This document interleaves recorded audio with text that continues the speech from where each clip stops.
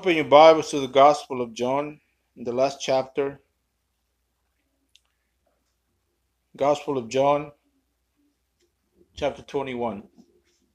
And let us start in verse 1. Right quick, I remind us the last time we saw the first part of this chapter. We saw how John gives us a recount of the one of the last conversations of the Lord Jesus with Peter, and we said that it was very interesting to see how John records this for us and how he brings it up in his gospel. I said in passing through this that one of the reasons I believe this takes place is because John is writing pretty close after the martyrdom of Peter. And this is very reasonable because he goes on and to explain one of the reasons, or perhaps the main reason why Peter was martyred. It was to tell us that it was the will of the Lord Jesus that Peter was going to give his life for his namesake, for his gospel, for his commission. So I'm going to concentrate in the other half, the remaining half of this passage, which is beginning in verse 15.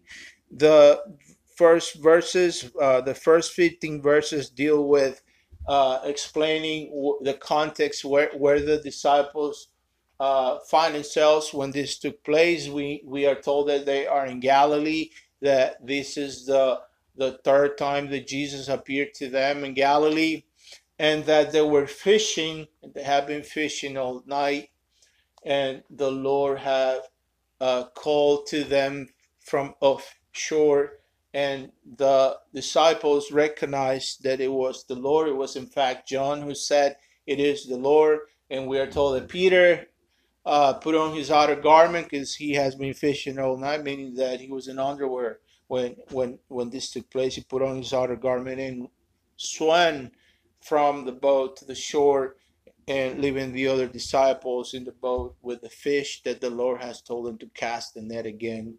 And they have caught 153 fishes.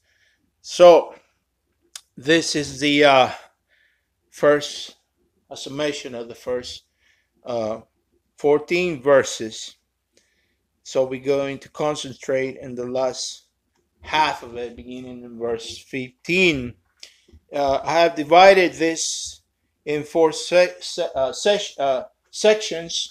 The purpose, what I want to give to us is mainly the purpose of the Holy Spirit, and perhaps derive a few practical applications from the text. The first point is that we see in the text is Peter's restoration and commission. We find this in verses 15 through 17. Then we have Peter's death sentence, verses 18 through 19. And then we find John's commission, verses 20 to 23. And at the very end, we find what the Lord has decided to give us in Scripture. We find this in verses 24 through 25. So let us read from verse 15. When they had finished breakfast, Jesus said to Simon Peter, "Simon, son of John, do you love me more than these?"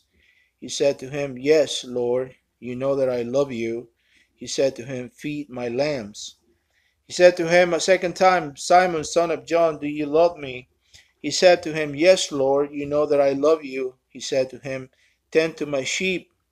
He said to him a third time, "Simon, son of John, do you love me?" Peter at this point was grieved because he said to him the third time, "Do you love me?" And he said to the Lord, "Lord, you know everything. You know that I love you." Jesus said to him, "Feed my sheep. Truly I say to you, when you were young, you used to dress yourself and walk whatever you wanted. But when you are old, you will stretch out your hand, and another will dress you and carry you where you do not want to go." This he said to show what kind of death he was going to glorify God by. And after this saying this, he said to him, "Follow me." Peter turned and saw the disciple whom Jesus loved following them, the one who also had leaned back against him during the supper and had said, Lord, who is it that is going to betray you? When Peter saw him, he said to Jesus, Lord, what about this man? And Jesus said to him, If it is my will that he remain until I come, what is it to you? You follow me. So the saying spread abroad among the brothers that this disciple was not to die. Yet Jesus did not say to him that he was not to die, but if it is my will that he remain until I come, what is it to you? These things This is the disciple who is bearing witness about these things and who has written these things. And we know that his testimony is true. Now there are so many other things that Jesus did where where everyone where every one of them to be written, I suppose that the world itself could not contain the books that would be written. Let us pray. Heavenly Father, aid us this morning to hear your word and that it may have its effect in us, transforming, bringing repentance, faith, and perseverance in us, Father, to the glory of Christ. As well, we pray for the persecuted saints this morning, Father. We ask for your blessing and your protection. We pray for them, Lord, for food, shelter, medical care, and medicines, Father. We ask all these things to the glory of Jesus Christ, our Savior. Amen. So, there's a lot here, and time constrains us. But let me just remind us a little bit of the conversation about the conversation between the Lord and Peter. 3 times the Lord asked of Peter, and like we said the last time, many theologians agree that one each time is for each time that Peter denied the Lord. This becomes more clear when we read in the original Greek. The phrasing, the first 2 times that Jesus asked Peter, do you love me? He uses the word agapes. Agapes means sacrifice, means love sacrificially. It is that love that loves sacrificially. And so if we were to translate this a little bit more literally, the Lord is asking Peter the first 2 times, Peter, do you sacrifice for me? This is a clear reference to Peter's statement before when he says, Lord, even if this abandon you, I will not forsake you. I shall be with you. Right? He asserted that he was going to die with Jesus, that he was going to sacrifice himself for Christ. Right? And we all we have seen how Peter fell. So it is as though Jesus is asking Peter, were you going to sacrifice for me? Right? Yeah, it is a gentle rebuke, but it's also a gentle reminder. It is not meant to destroy him, but it's meant to affirm Christ's love for him. And this is proven in the fact that after mentioning the issue, Jesus restores him and says, feed my sheep, tend to my lamb. But this is not a confrontation to destroy Peter, but rather to to force him to face what is really what matters. And it is not that Peter's determination fell, but that Christ's determination prevailed. That he prevailed because he loved him to death and rose from the dead. And now he loves him still, in spite of Peter's failures, in spite of Peter's denial. He loves him, and he is restoring him and commissioning him to be a servant of Christ, to be an apostle to the church, to serve him. Right? So this is very important for us. So we also see that Peter, with this commission, receives a death sentence. Yes, this is very interesting because we must understand that uh, with the commission, it is issue also a call. It is issue an order. to Peter, and this is to follow him. And Peter, this I dare to say that this is Peter's life theme. This is Peter's life theme. Peter understood and grew to understand this principle, that if we are going to follow Jesus, we will suffer unjustly. Right? This is the theme. This is the greatest. This is the great theme of Peter in his first epistle when he writes to the diaspora, to the dispersed church throughout Asia Minor, who were suffering persecution as a result of Nero's accusing the believers of being the instigators of the fire that burned Rome. Peter writes, and one of the things that Peter says to the church is these very words. You know, this is one of the things Peter says in verse 21 of his first epistle, chapter 2. Chapter 2, verse 21, Peter says, "For this you have been called, because Christ also suffered for you, leaving you an example, so that you may follow in his footsteps." We can see that this resounded with Peter, because these are the very words that Jesus said to him.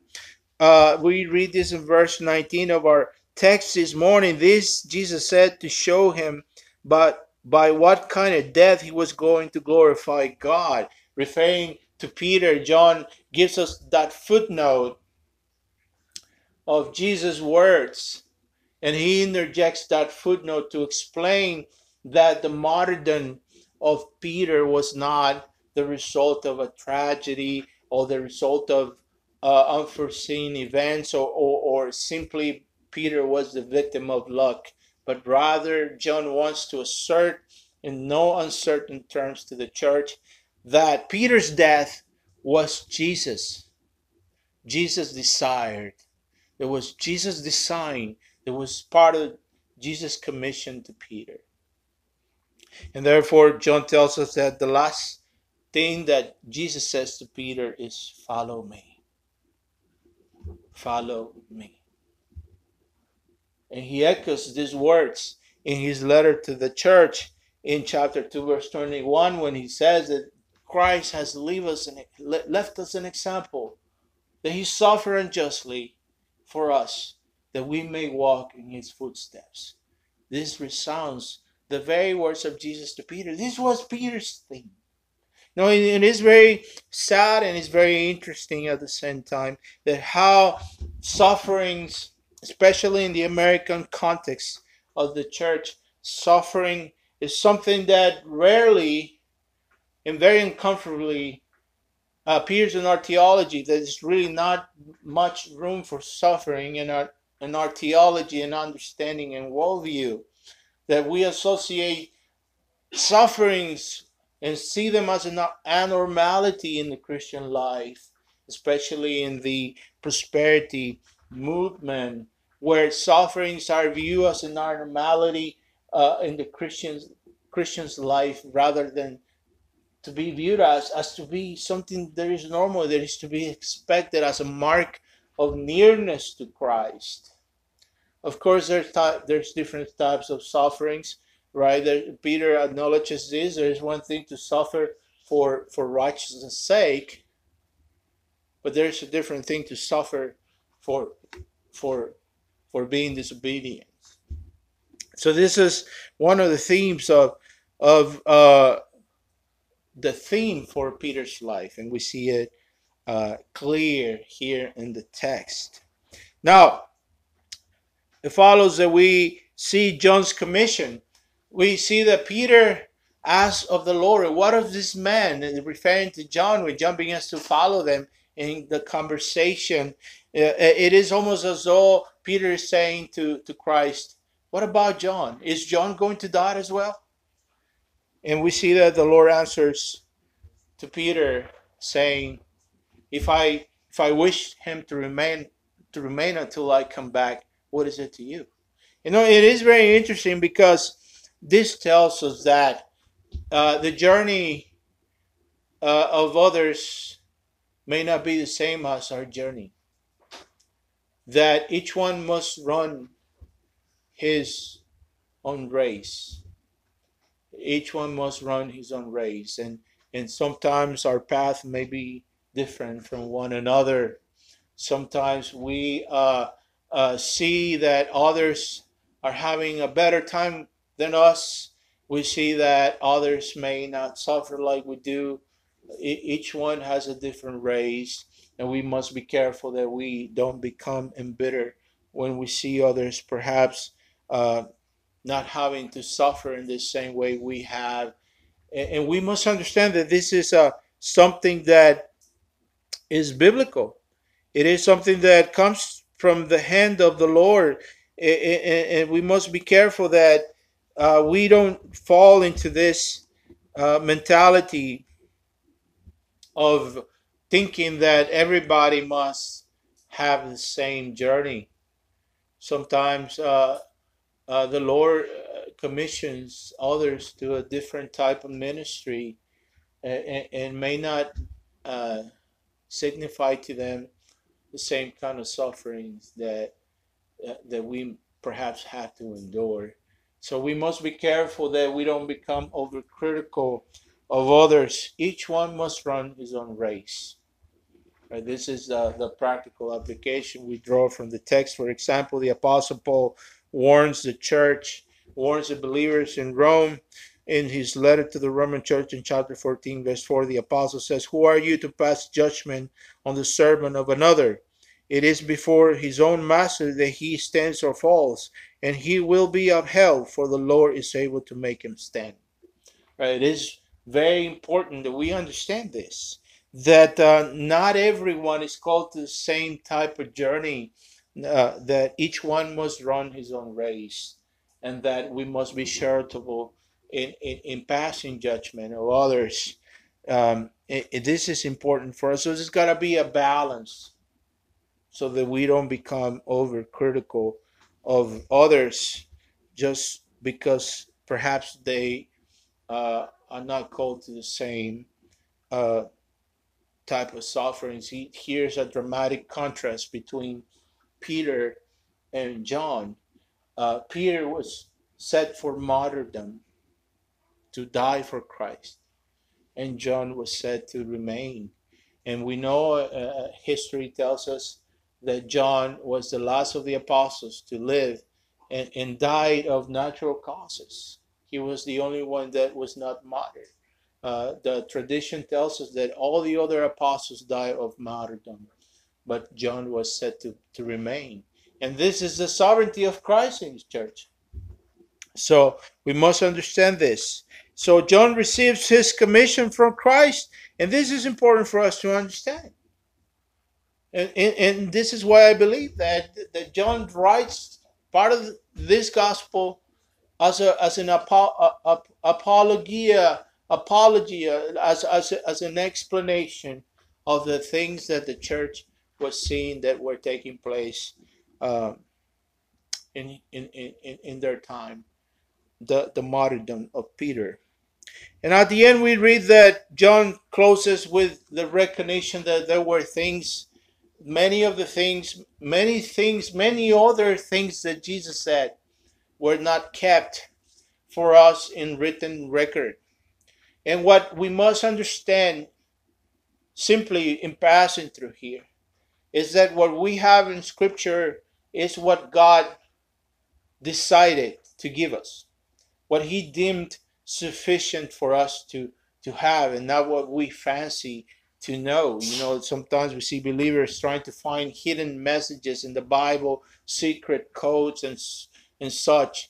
But we must understand that it is not the intention of God to hide His word from us, but that we may be exposed to it. Yes, there are things that are deep and difficult to understand, but the main things are the plain things, and the plain things are the main things. There are things that we will spend eternity and never exhaust. But the things that God wants us to understand is that in the Bible we have everything that we need to live a godly life and to persevere in this world. that the sufficiency of Scripture is one of the doctrines that is being assaulted today, and that we must be careful that we preserve and never elevate our experiences over the Scripture. This is something that it is important for us to understand. As we come to the end of this gospel, we give praise to God.